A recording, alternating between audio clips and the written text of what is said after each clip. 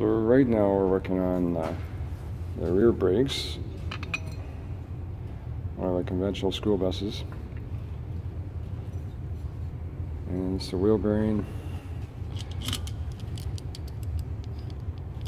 These both sides look really good. Gear oil does a great job of lubrication,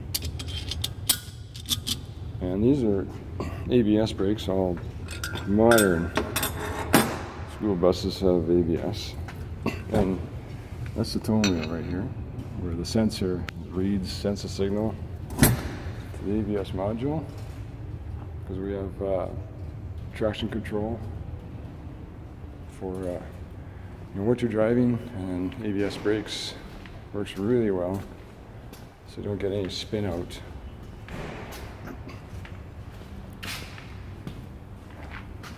And here's the ABS sensor. Just reads that tone wheel. Revolution sends a signal back to the ABS module.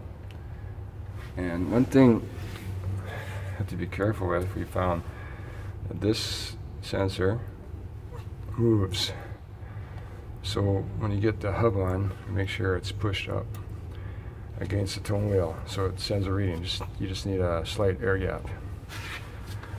And if you don't do that, you have to pull the drum back off. The hub, you can get in there, but you gotta pull the tires and drum off to get to it.